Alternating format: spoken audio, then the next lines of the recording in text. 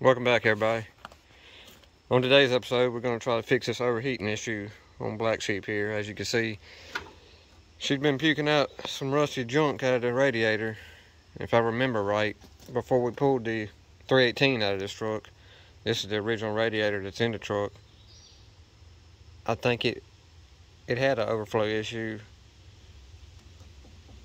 when it had the 318 in it. It was puking out the same way, but we never did drive it that far, so, and that could be an issue with the heater core leaking. It could be plugged up and there was some rust and junk.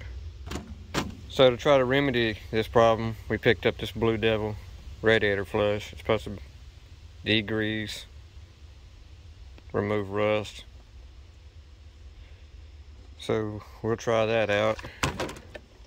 To go along with that, we got a new thermostat because it doesn't have a thermostat in it right now, and a new radiator cap.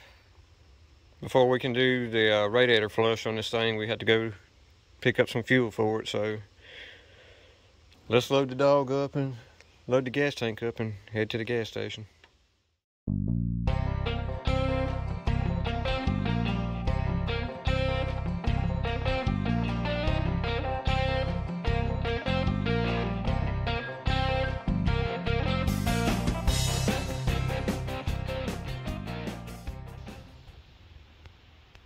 Just got back from the gas station.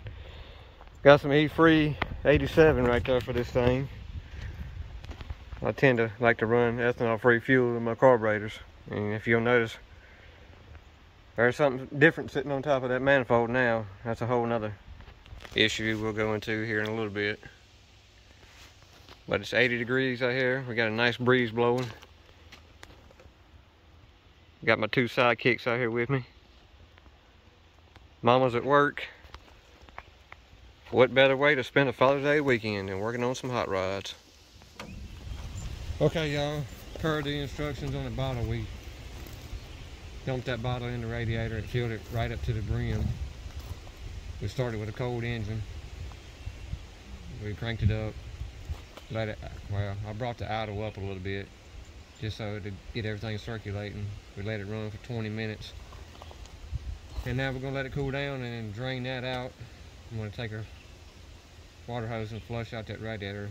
Probably take that bottom hose loose. And I did this once before already, and everything started flowing out clear before, and I thought I had it all flushed out, but apparently there's some other stuff still in the system.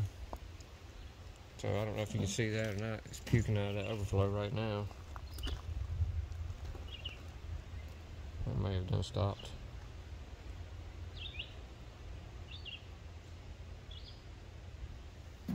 So, we'll wait and see what the verdict is on this deal. So, to explain that Harley 750 being on the motor, we needed to do a jet change on this 650 that I had on there, which it was running pretty good. It was just a little bit fat, so I pulled it off and was going to do a jet change on it. When we got inside the bowls, we discovered that, I don't know if this is a manufacturer defect or maybe the ethanol that we had left in the tank, the ethanol fuel we had left in the tank, may be a cause of this issue, but the finish is eating off the inside of these bowls, and it was flaking off. I don't know if it's paint or if it's some kind of epoxy coating, but it was flaking off in big chunks, and it was just dumb luck it hadn't clogged the jets up already or made its way farther through the carburetor. So the only option I'm left with now is to try to get the rest of this inside coating off of these fuel bowls on this 650. So I got a Dremel with a wire wheel attachment, soft wire wheel. I worked on it a little bit. It got to the point that it's at now. So now I'm going to try some acetone and see if that'll break it down even further, and then once I get it all off, I'm going to try to polish the inside of these bowls up so we don't have to worry about anything else down the road on these.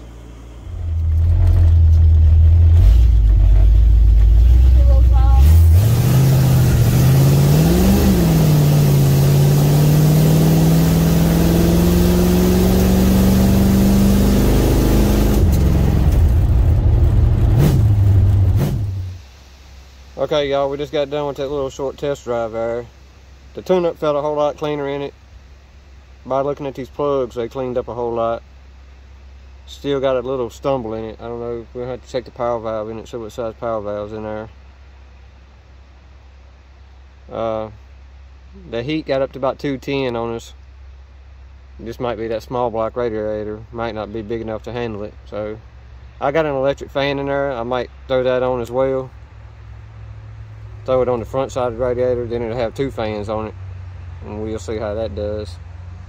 But it's not puking out of the overflow, so that's a good sign. Now we just need to get the temperature to come down a little bit.